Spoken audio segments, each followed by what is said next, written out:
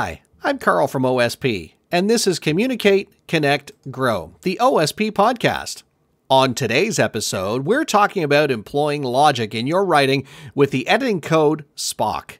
If you want to be a more effective writer, a more transparent editor, develop clearer strategic thinking, or learn from our network of expert friends and colleagues, that's what we're here for. We divide our episodes across 3 themes: communicate, connect, and grow. This is a Communicate episode, and we're talking about using logical thinking with our editorial code SPOCK.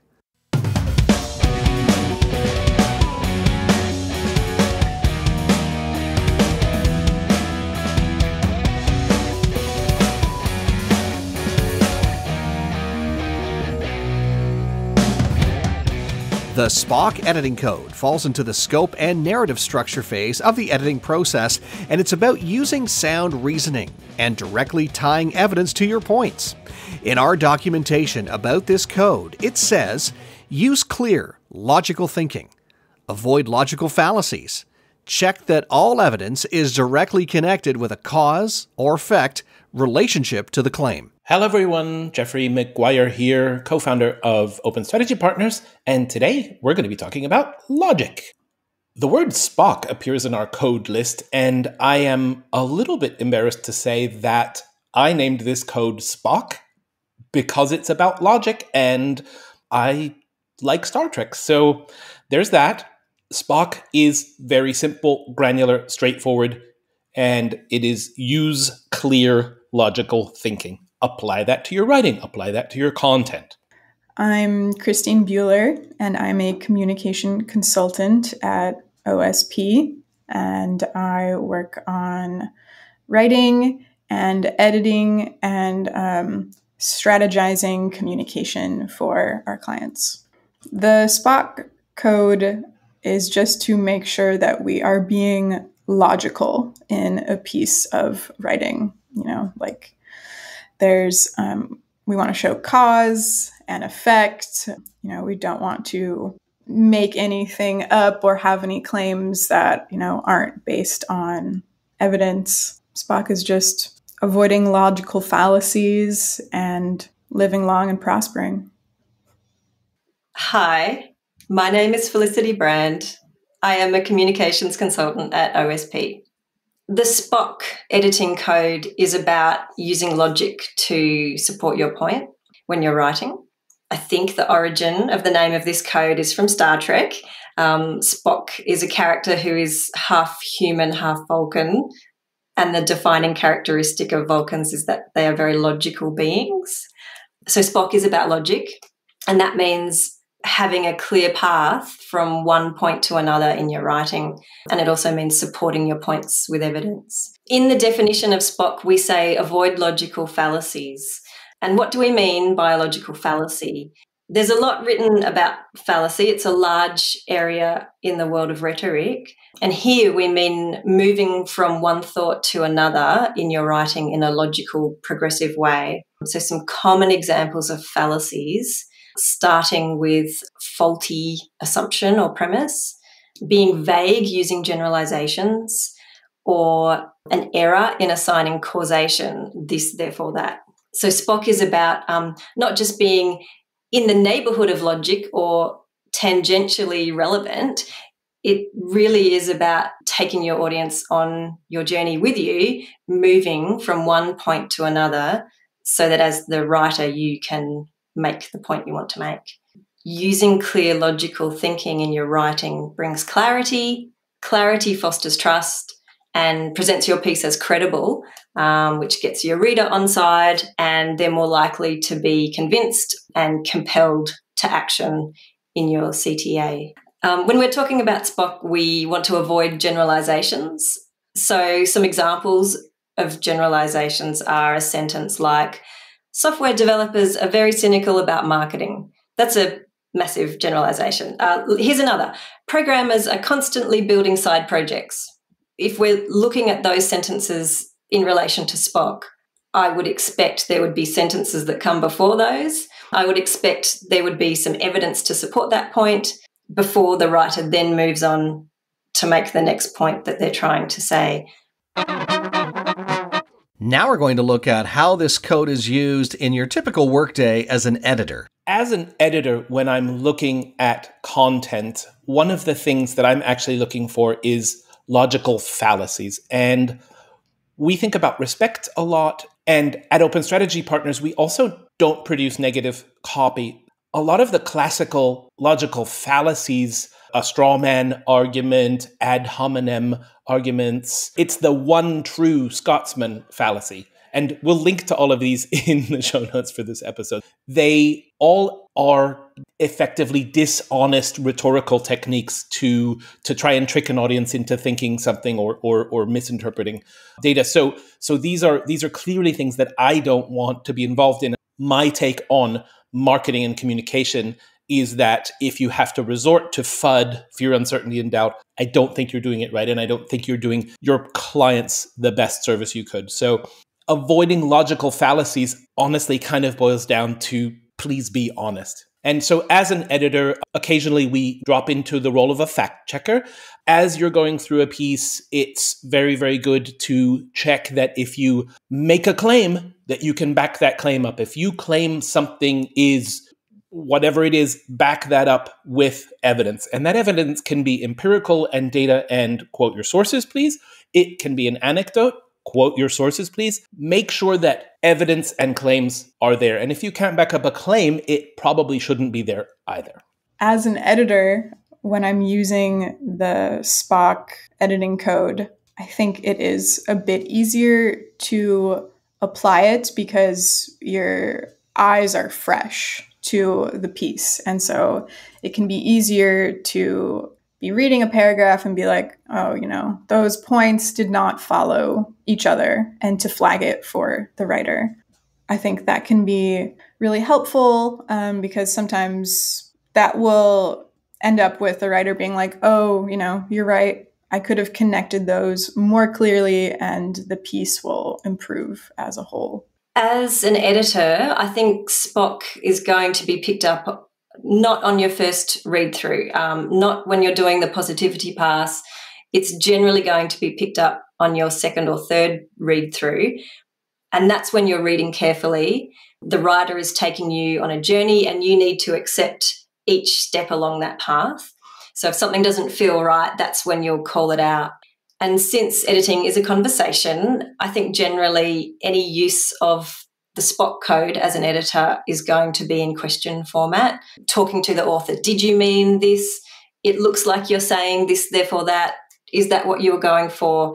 And that just allows the writer to double check, add more words if it's confusing, separate thoughts out, or add evidence or a quote to really make your logical progression clear. Let's explore how you can approach this code as a writer. Talking about the SPOCK code as a writer, I kind of want to hold my hand like this and work out a way to use the words live long and prosper. Something about, marketing and my clients and sustainable. But essentially, as a writer, for me, this is a structural cue. When I am checking the outline and then filling in a whole article, I need to make sure that every thought that starts is then completed and every claim that I make is followed up by something that shows that to be true or reasonable and linked with some kind of a proof point. And by the same token, I do have the chance to try and not use cheap rhetorical tricks and sort of keep things straightforward and to the point. But honestly, when I'm writing, I'm looking for closure in each of the points that I make. And then at some level also that things flow logically. And all of that goes to being honest and straightforward with my potential reader. I would say I use SPOCK at pretty much all stages of drafting a piece of writing, in the outline stage, just because I'm going to be thinking of my supporting points and those need to be logical. I definitely use it in the self-editing phase, which is generally near the end, kind of double checking, making sure that my points are logical and that they make sense. I do think it is a little more difficult to apply SPOCK as a writer than as an editor, just because when you're writing, you can be really like close to the piece and you're not as objective. It can sometimes be hard to take a step back and see where jumps in logic are happening. As a writer, the SPOCK code hopefully is articulated in the brief. The brief is the planning phase where you take the time to get your thoughts out, you can arrange them in a logical order. And so then when you come to write the piece, your higher level points are already arranged logically. I find as a writer that the more granular logic at the sentence level naturally flows. As a writer, take time to build your logical foundation. If you skip ahead to make your point without first establishing how you got there, you're at risk of neglecting SPOCK. So it's really tempting to use generalizations, but don't do that because you'll lose your reader. Now, this writing code is important to readers for many different reasons. SPOCK, these avoiding logical fallacies, right? Avoiding rhetorically dishonest gestures, comes down to a point that really came home for me in Frances Fai's, I think, first TED Talk. And Frances Fai is a Harvard Business School professor, and she talks about trust and trust as a thing that can be built and rebuilt even. And her definition of trust is that it's essentially a triangle between logic and empathy and authenticity. And it's so close to some of the things that we think about at OSP every day, and it really fit into my personal thinking of my framework about how I think about communication. So Frances Fai says, if you're not logical, if you're just talking nonsense to someone, how can they possibly trust you? You cannot build up trust with someone if you're not presenting your clear, rational, logical thoughts to them. And because her definition then says you have to be your authentic self to build trust, and you have to use empathy to put yourself in their shoes and figure out what they need. This model fits perfectly within our model of empathy, clarity, trust, and really, really reinforces what we do. And I have a cool diagram actually that I should put into a blog post about this. Thanks for asking. The SPOCK editing code matters to readers because, we want them to be able to follow along pretty easily with the points we're making. We don't want reader to get confused and, abandon the writing halfway through. It's really to everyone's best advantage to ensure that a piece is logical. As a reader, SPOCK and clearly connected logical thoughts are important because your time is precious. So as a reader, if you come to a piece and it is all over the place, you'll take yourself out of it and you'll start thinking, are these thoughts connected? Is this a puff piece? What are all these generalizations? And if you, as the writer, have used a generalization that your reader is not on board with, you've lost them. I've learned to be better about SPOCK since, starting to join the team at OSP. And I think Felicity is really good at it. You don't have to be a diehard Trekkie, like many of us are here at OSP, or give the Vulcan salute to use the SPOCK code. However, as Spock might say, live long and prosper. How do you use SPOCK in your writing? Share your examples or questions with us via Twitter at open_strategy or email hello@openstrategypartners.com.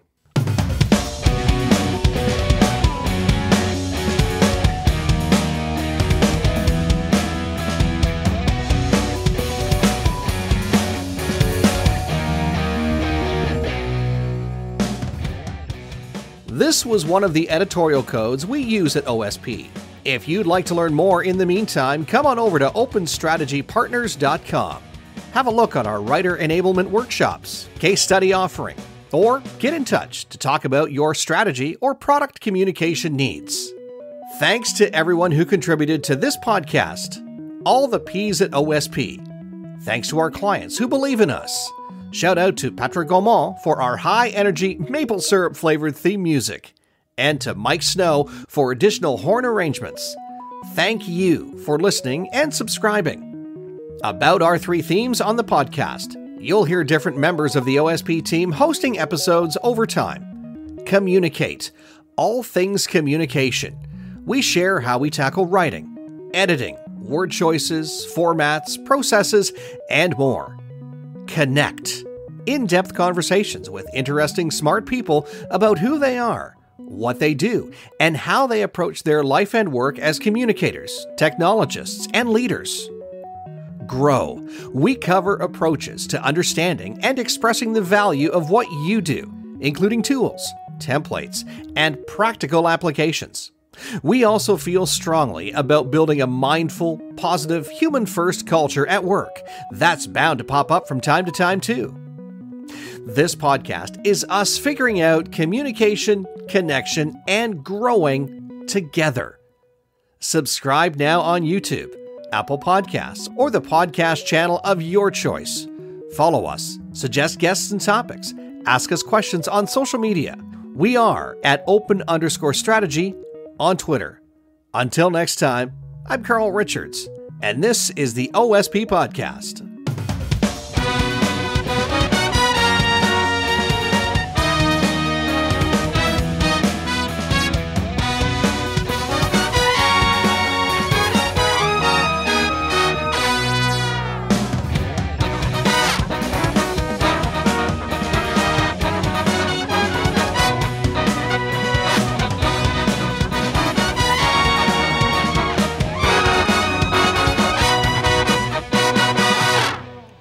And speaking of Spock, the best blog post that you could ever write grabs them in a Vulcan nerve pinch and they pass out because they're so impressed by what you wrote.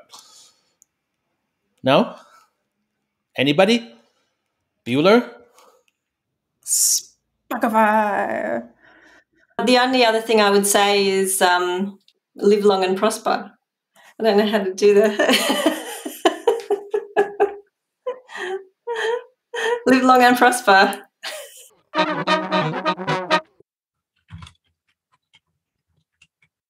Oh, you're still here. I'm Carl from OSP.